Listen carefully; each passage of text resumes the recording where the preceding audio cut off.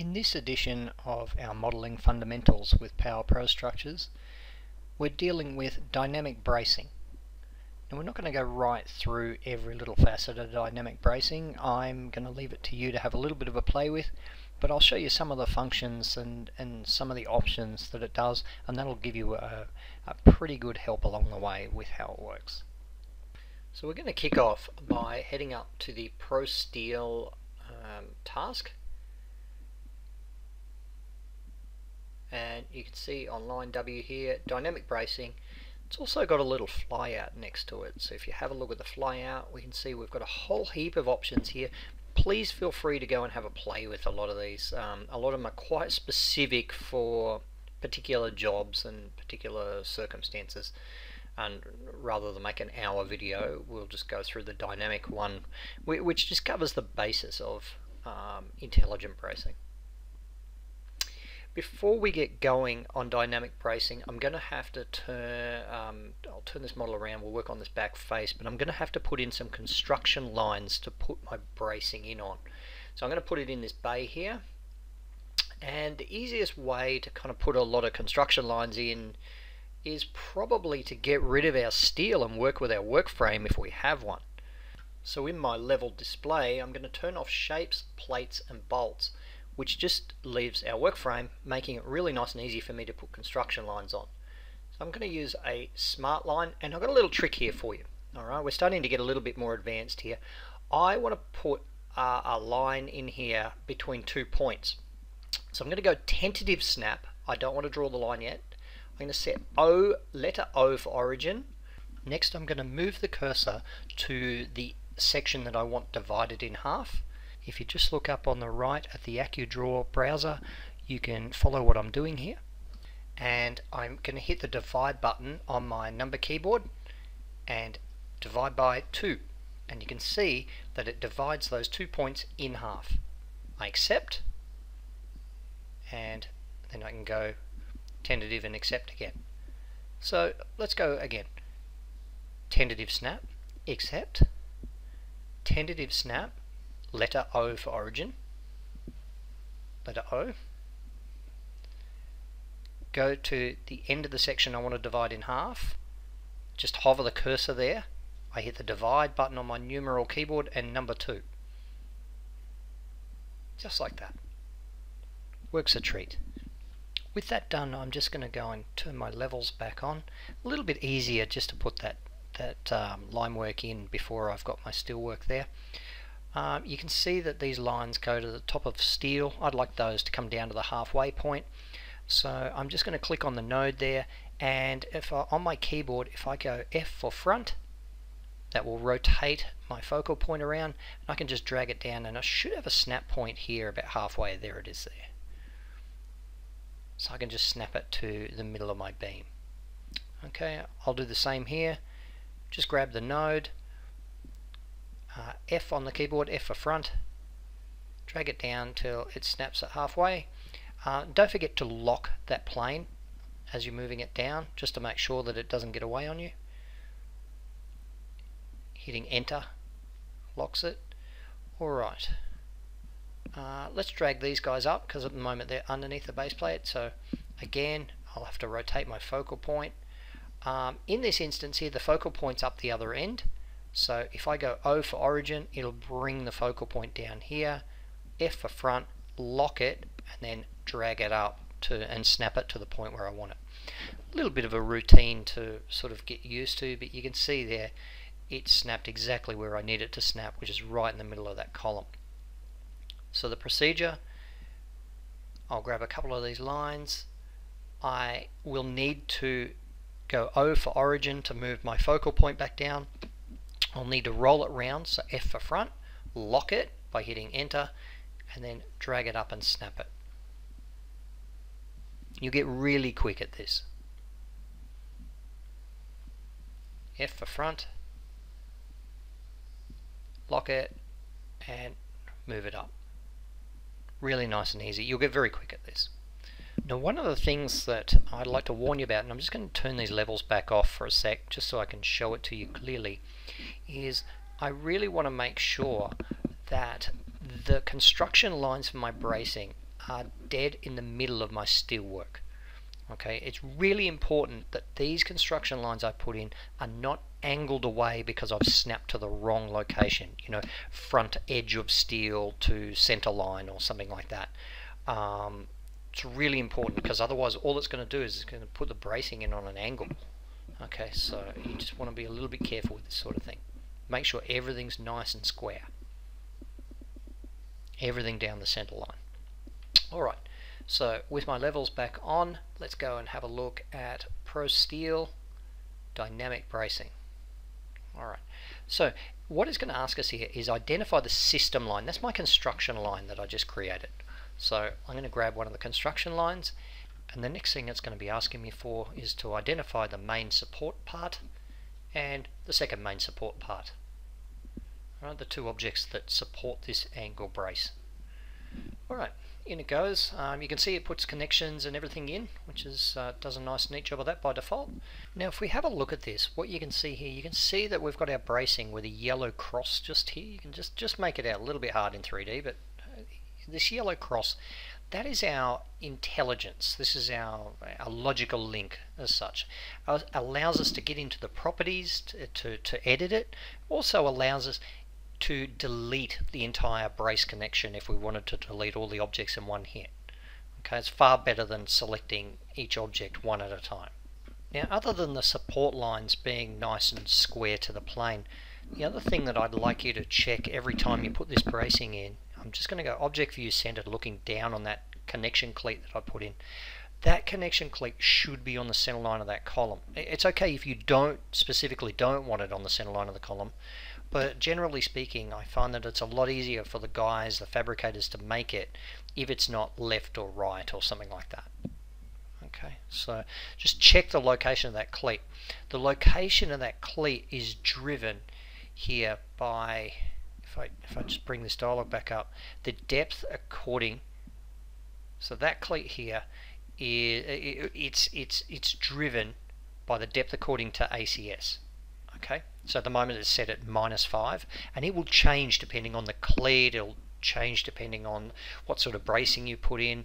It will constantly be in flux, that number. Sometimes, you know, sometimes it'll be set to 0, etc.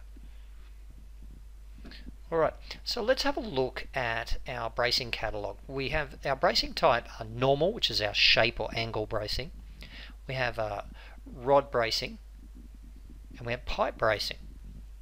Okay, now depending on whichever one of these that we choose, then changes the options that are required. So the options are found here in shape bracing, pipe bracing, rod bracing, these tabs across here. So if we kind of, in this instance, we're set to shape bracing. If I go to shape bracing, you can see I've got all the different options here for the shape bracing. If I set it to pipe, you can see specific for pipe, and same with rod bracing.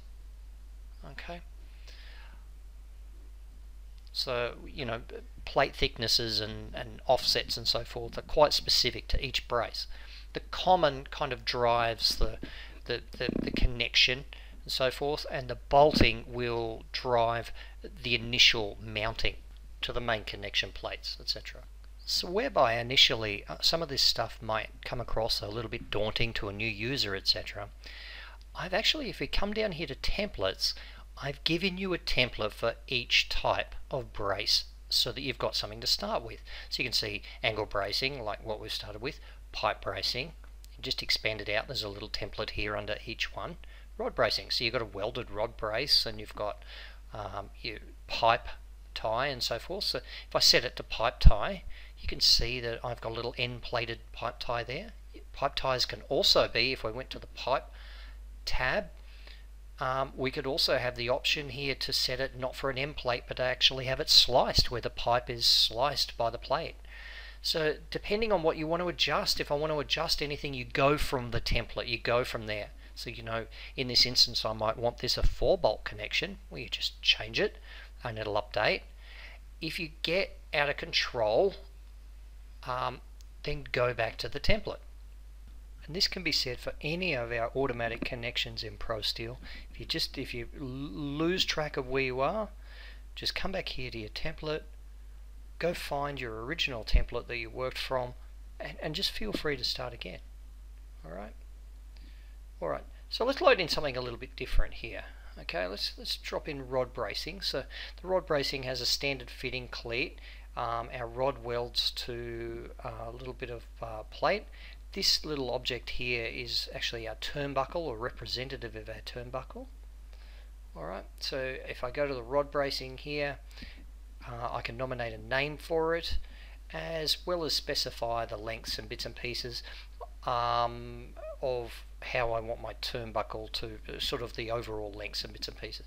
I can also have it D-shackle type, like a D speedy brace type bracing and everything as well. Alright, well that's enough talk, so let's switch this guy back to a pipe brace. I'll put pipe braces right through the bottom down here. So I'll find my template for pipe brace, here it is, double click and load it in. I'll just go with the default. And if you've got to put a new one in, just come back to your command. And remember, grab your system line, the support shape, in it goes. And don't forget to check those couple of bits and pieces like the plate location on the column and so forth. Alright, so I'm just going to put lower level pipe ties in here. Just symbolic of some bracing. Probably not, probably a bit of overkill for this building. So far we've sort of put in our bracing to system lines quite methodically. What if we wanted to do something a little bit quick and nasty? Well, I want to be on this plane. I'm going to go object view centered, and instead of picking a system line, I'm going to come up here and I'm going to pick a point. Now don't snap to anything. Okay, I just want to be on this plane and just pick two nominal points on this plane in space. Grab my two support members, okay, and in it will go. It'll put our bracing in. Okay, so this is kind of quick and dirty. If I want it cross bracing, there's a little switch here to make it into cross bracing. Okay, that system cross here will allow me to get grips up on the corner here, little handles, and I can grab the handle and I can drag it down. It's all dynamic, which means it'll update all the cleats as I go. See, I can drag that around and it'll update the cleats as we go, which is pretty cool. I'll just undo that. So Control Z to undo that back out again.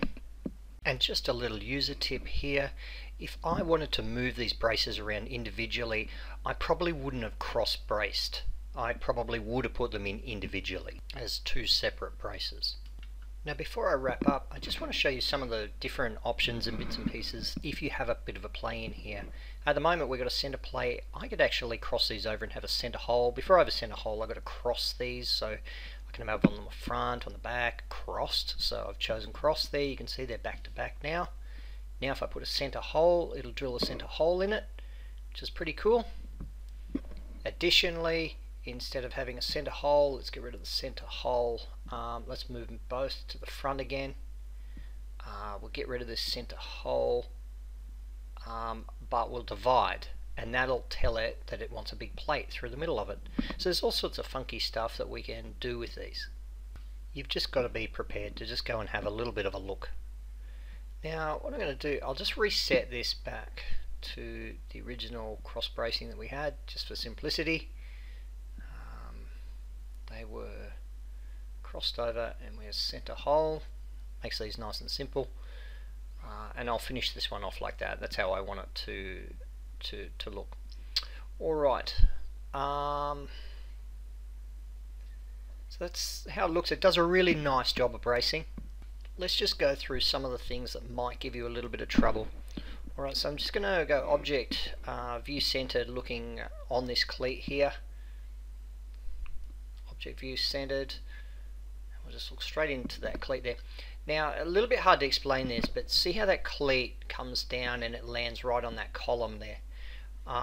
Where you will have trouble with this is if your construction line makes it down here so that the cleat won't land on the column properly. This might give you trouble. It's actually easier to make the cleat kind of land up on the column and move it later. It will tolerate it later like it has here now. And remember, you can just grab the handle from the intelligent cross in the middle and then shuffle the cleat around like that.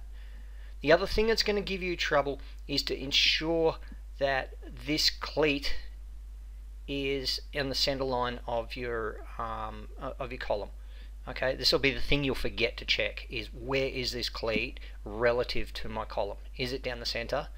You know, is it nice and easy for my workshop to fabricate? Okay, and finally, the construction cross through the middle. You know, the construction lines that we physically worked on to begin with. Please make sure they're nice and straight to the structure itself.